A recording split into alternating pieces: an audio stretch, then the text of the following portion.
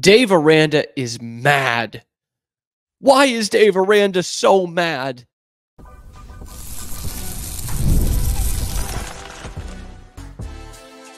You are Locked On Baylor, your daily podcast on the Baylor Bears.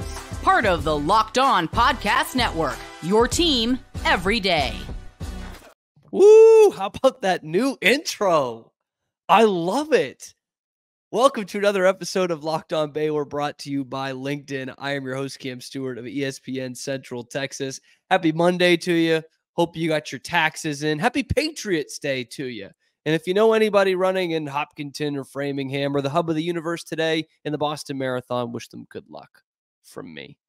Anyway, big switch in the Baylor season here, the Baylor cycle. Thank you for making it your first listen today and every day and sticking with us through it all, because last week was all basketball, kind of out of nowhere with the Scott Drew and Kentucky rumors. And this week we're now suddenly just 5 days away from the Baylor football spring game. And so we kind of need to, get in our 3-point stance and get back into football a little bit. Dave Aranda had some interesting comments over the weekend about why he is mad, straight up angry these days, and why fans might well like that. And Friday evening news dump, we had one of Scott Drew's favorite players ever declare for the NBA draft. We'll take a look at what that future might look like for him. And we are in baseball season. And while we sleep, Baylor baseball is making humongous strides, doing something they had not done in 5 years over the weekend, and it was bonkers. We're going to go over all of that as well. But like I mentioned, we are 5 days away from the Baylor football spring game at McLean Stadium. There's all kinds of storylines with new coaches here, with a new quarterback here, and the quarterback battle that's going on, and how are they going to put together two competitive lines that they did not have last year, both on the offensive and defensive side, and new faces, new tactics. And one that remains the same is head coach Dave Aranda, to a lot of people's surprise. The administration, the athletic department stuck with him for this 2024 season. How long he'll last, that remains to be seen. But I will say, I've liked the pieces he's put into place in this offseason. But one thing I am still, most of that's on the offensive side of the ball. One thing I am still skeptical of is Dave Aranda taking over as the defensive coordinator, defensive play caller as well. Technically, they still have the same defensive coordinator in there, Matt Powledge, but it's Aranda that's calling the plays, sinking his teeth into it more, getting more hands-on with the defense. Very successful defensive coordinator in the past. National championship defensive coordinator in the past. But it is interesting, I think, to see, a guy who has struggled for the majority of his time as a head coach to try to go back to what he knows he's good at, being a defensive coordinator, while also still trying to be the head coach. I'm cautious about it. Let's say that. I'm not going to say he cannot do it, because I do really value him as a defensive coordinator. I'm just intrigued to see what that looks like. And we know that part of the hiring with Jake Spavital, and this is something they had said from the beginning, was they wanted an offensive coordinator with head coaching experience, so that a little bit more can be taken off the plate, I think, of the head coach. And that's what you have gotten. And so just over the weekend, Eric Kelly of Fox 44 asked what it was like for Dave Aranda to get back into more of a hands-on defensive coaching role. And Dave had a very interesting, albeit not safe for some workplaces, answer to that question. I feel pissed off a whole lot more. I don't know if I'm supposed to say that, but I feel I get mad more than I normally would. And so I think the intensity of everything is way risen up. And I just think, to win games on defense, it's got to be 4th and 1 every day. And I think to try to be where that's the attitude, where it's 4th and 1, and that you're bringing people together at the same time, there's a trick to that. And so we're trying our best to work that trick, But I know that everybody feels the urgency and the intensity, and it's got to start with us as coaches. like most of us watching last year, Dave Aranda is pissed off. Better that than pissed on, I always say. I think this is a good thing, right? Or is it? Because I just saw people all throughout the season last year, even in the games they would win, they'd be in the comment section of these videos. They'd be all over social media, Facebook too. So that includes the other generation that doesn't use Twitter. And it was all, no matter what the outcome, kind of upset with the head coach's personality, and that he was very easy to shake things off, very cavalier about these things, use the Berenstain Bears and all that. And there were so many people, I think a legitimate portion of the fan base, that thinks you can't win with nice guys. You can't win with choir boys on the field, and you can't win with Boy Scouts telling them what to do off the field. Or on the sideline, I should say, not off the field. Let me rephrase that. You can't win with choir boys on the field. You can't win with Boy Scouts trying to tell them what to do on the sidelines. And Dave Aranda is now saying, this has awoken something in me. I'm not the Berenstain Bears guy anymore. I'm getting angry, and you won't like me when I'm angry. At least that's what we're hoping for. So is that enough? Is that enough for you guys? And this is a genuine question, because I didn't think the head coach did a good job last year. I also didn't really care about the attitude he brought into a press conference necessarily most of the time. But it would be nice to see him a little more fired up. And one thing he did say is the intensity level has risen up as well, which is also a double-edged sword to hear as Baylor fans, because it's something nobody would admit last year, that there was just a very much a lack of energy on that sideline. And I can't help but think that trickled down from the head coach. But it was a problem. It seemed like there wasn't much of a compete factor, to use a word that, or a phrase that Dave likes to use a lot. I didn't see a lot of that out there. And to actually acknowledge that there is a chip on the shoulder of this team, and that they are getting better at themselves getting more pissed off, I think is a good step forward. I do. And right now it's all talk. I understand that. It's all talk right now.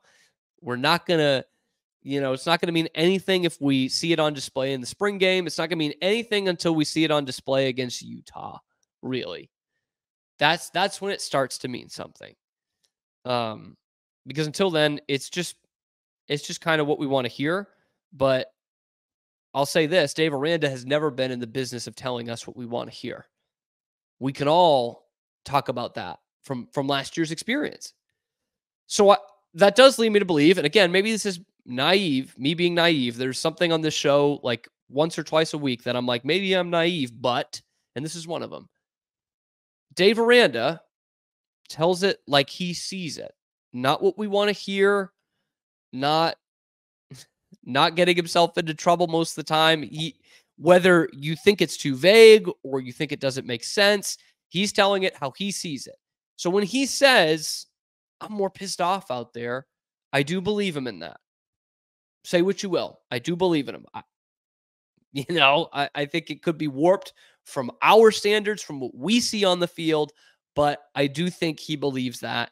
And maybe that is what unlocks something in this team, because we've heard from the recruits that they feel like they have a chip on their shoulder. I've heard from current players on the team, they feel like they have a chip on their shoulder. There's a coaching staff of guys who feel like they have a chip on their shoulder, and it starts with the guy at the top. And now he has admitted that he comes in with more intensity. And I think that's the way you got to do it. Treat every day like it's 4th and 1. I hope they're better than that, than the way they were on the field last year, both offensively and defensively on 4th and 1. That'll be a good place to start, I would say.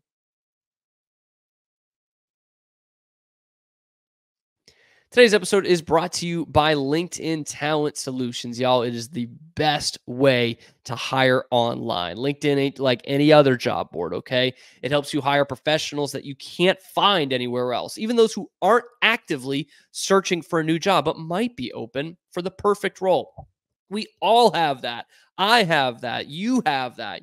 We're not always looking, but if something comes up, oh, I would take that. Most college basketball coaches say that about Kentucky, not ours. So if you're looking on LinkedIn, you're looking in the wrong. If you aren't looking on LinkedIn, you're looking in the wrong place, because 86% of small businesses get a qualified candidate within 24 hours. You can hire professionals like a professional. They know that small businesses are wearing so many hats and might not have all the time or resources to hire. That's why they are constantly finding ways to make the process easier. 2.5 million small businesses use LinkedIn for hiring. So post your job for free at linkedin.com/lockedoncollege.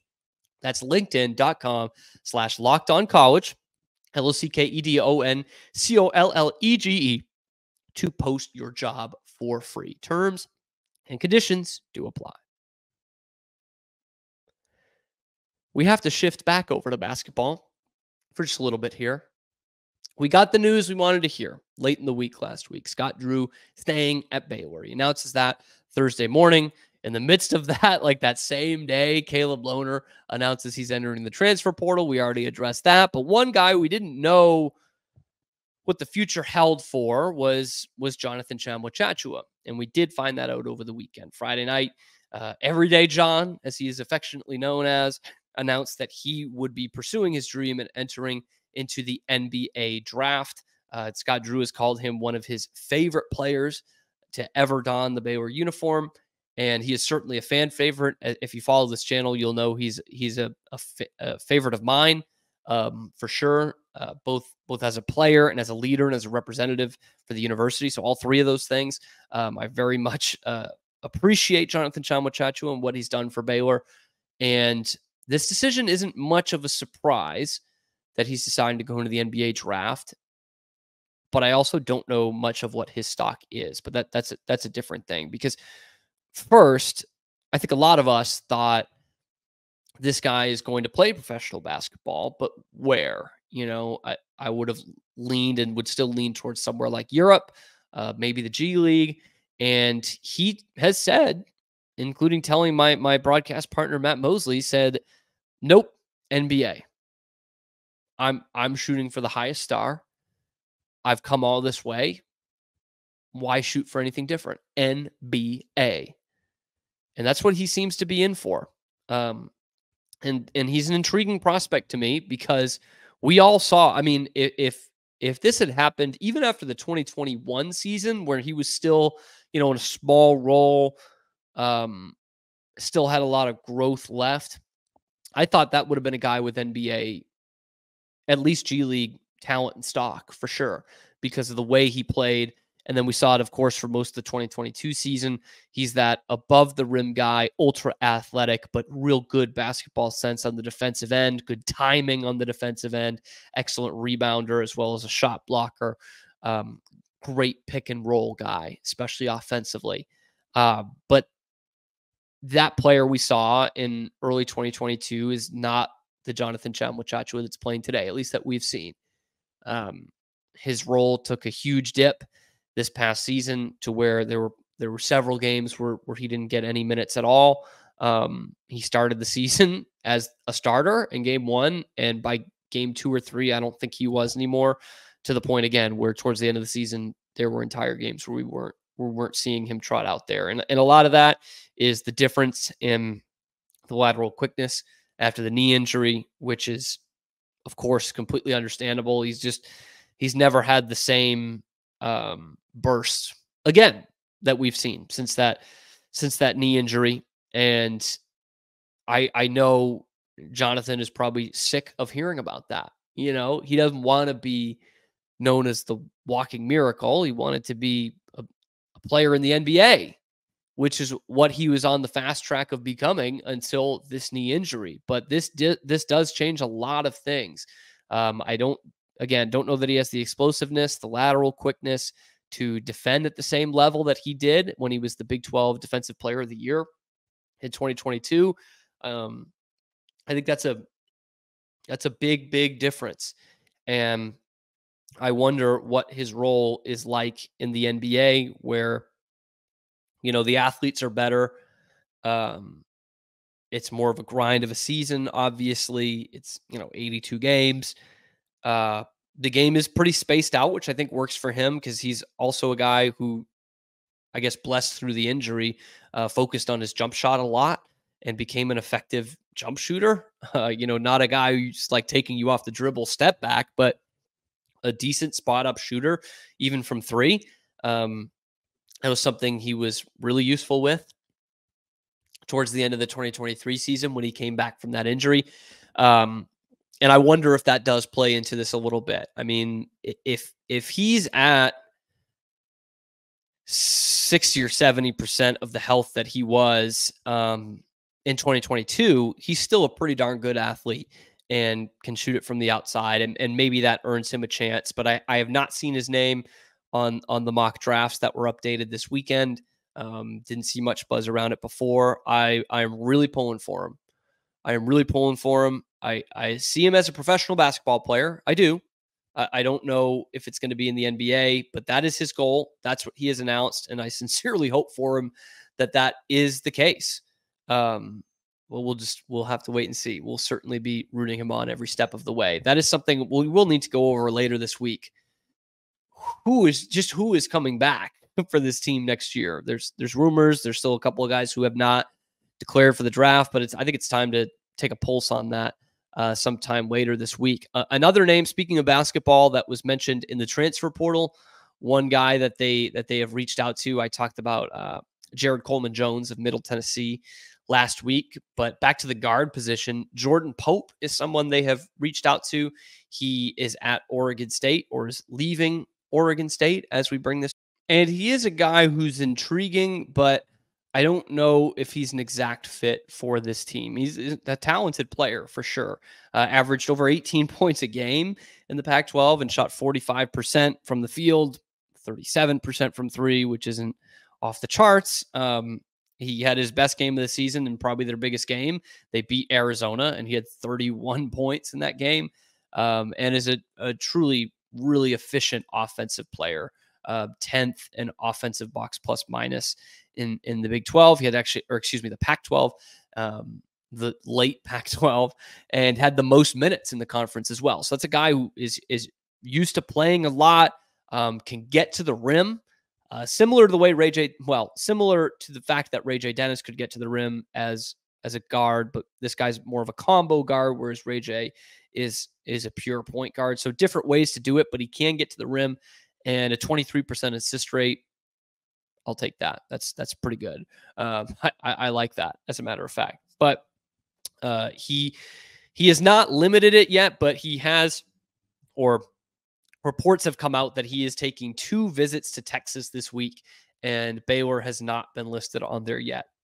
He's going to be visiting UT and A&M, so maybe he's a big SEC guy coming down to SEC country. But that's just one that I want to keep track of, because I'm interested to see if he sneaks in a Baylor visit in there as well, now that Scott Drew has announced that he is coming back to the team. But I say that he might not be exactly the fit for Baylor, because there's nothing that I've been able to see in my research to show that he's like a top-end defender, or really a pretty good defender for that matter. We have not seen that yet. I know that's something that Scott Drew's teams have. It's not been a prerequisite for their point guards. James Akinjo was not much of a defender. Ray J. Dennis was an okay defender. Keontae George was an okay defender at best. It's not something that they really focus on the 2-guard, obviously, to have that. You haven't had a real shutdown defensive point guard since Davion Mitchell, which that guy is a unicorn in some ways. I wish we had him, man.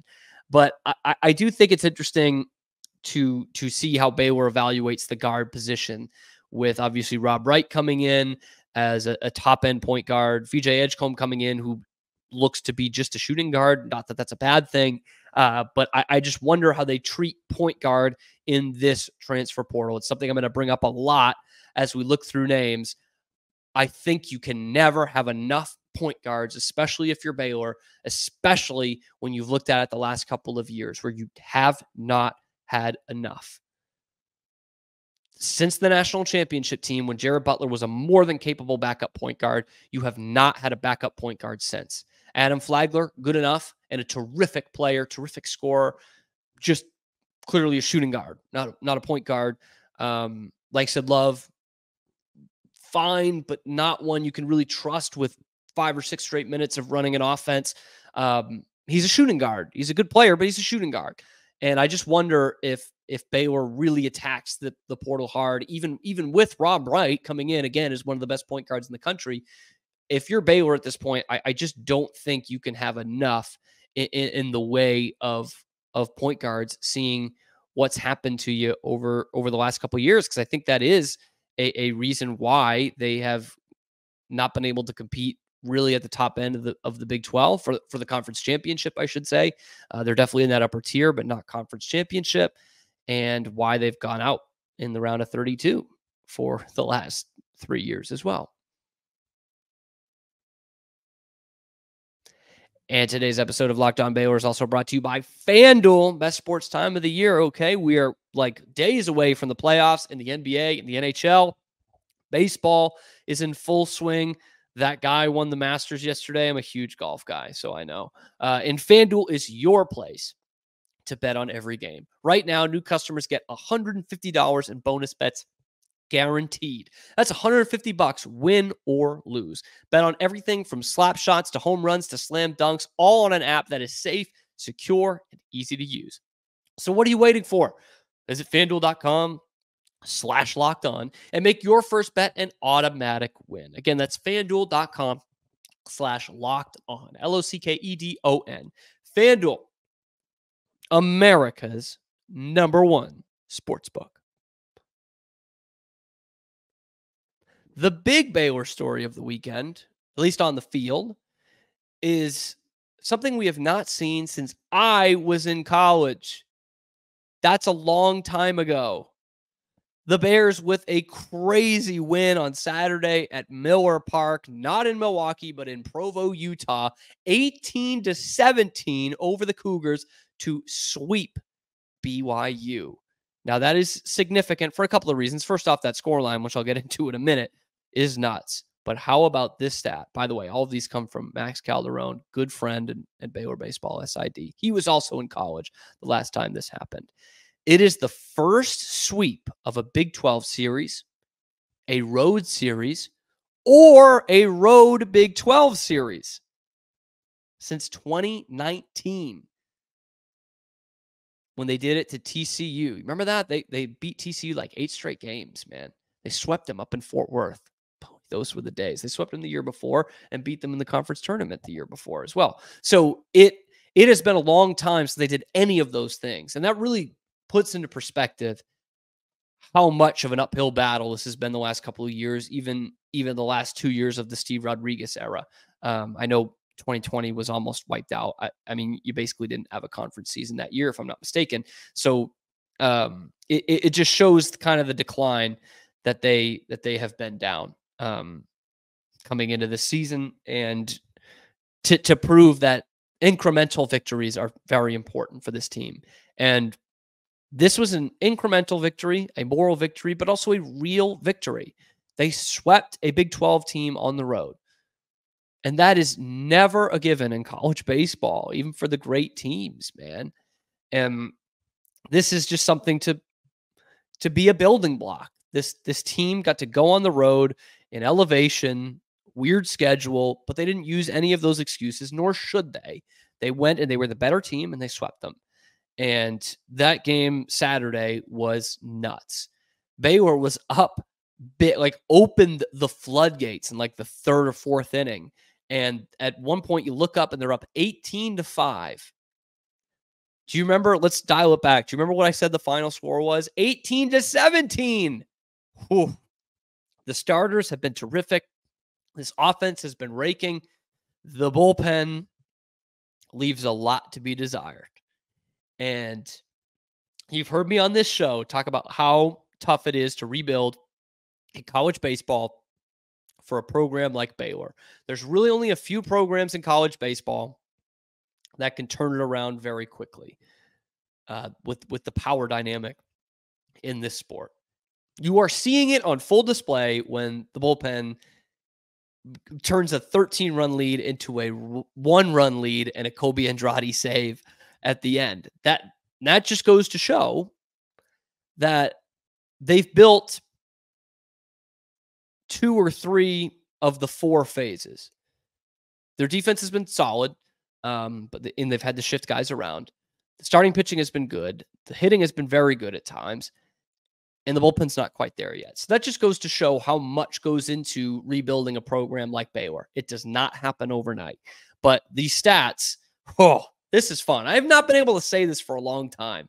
And honestly, seeing the Davis Wenzel debut last week, and I did that segment, it kind of got me nostalgic for the days of when I was in college of Baylor baseball, 2018 and 17, 18, and 19, really. But I was just like, man, we were so close.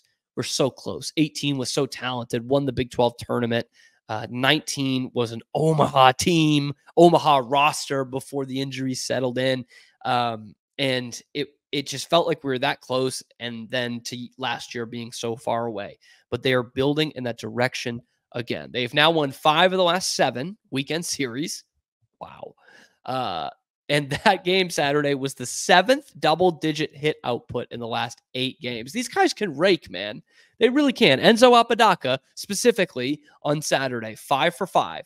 First Baylor guy to have a 5-hit performance in 2 years. 2 years.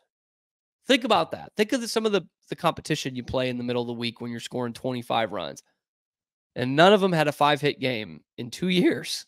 Wow. And because of that, the Bears have skyrocketed up to 5th in the Big 12 Conference. How about that? Ahead of Texas Tech, of course, because they took the series against them, and quite a bit ahead of TCU, who continues to struggle in this conference. And the Bears get back at home this next weekend with another winnable series as they take on Kansas over the weekend. Like this momentum, it might not stop just yet. Kansas is sub 500 in the Big 12. By the way, Baylor is over 500 in the Big 12. They're 16 and 18 overall, so they still need to work up to get above that 500 mark overall. But 8 and 7 in the Big 12, man. I have not been able to say that for years after the first weekend of conference play. They're above 500. And I understand the Big 12 this year isn't what it was even 3 or 4 years ago. TCU is inexplicably down. Tech is struggling. UT is struggling to find its footing. In fact, West Virginia is the top team in the conference right now, and at 21 and 13 overall. So, and Tech 26 and 10 overall, but 8 of those 10 losses in the Big 12. Whereas Baylor is starting to play better baseball as they get into the Big 12 schedule. And it's not like they haven't faced the big boys yet. They faced Tech and took 2 out of 3. It is, a bit of smooth sailing, or at least it should be, for Cincinnati, BYU, and Kansas. I get that. But this league is kind of up for grabs as we speak. I'm not saying Baylor's going to win it, because I doubt that. I'm just worried about getting into the conference tournament. But it is kind of up for grabs in this league, and Baylor is showing that they are turning a corner.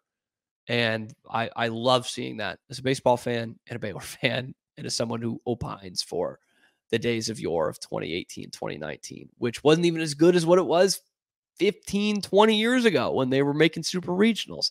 Anyway, let's get back to that, shall we? Let me know what you think about Baylor baseball down in the comments below. How you feel about new, angry, mad Dave Aranda. Please get involved with that in the comments below. Do you believe it?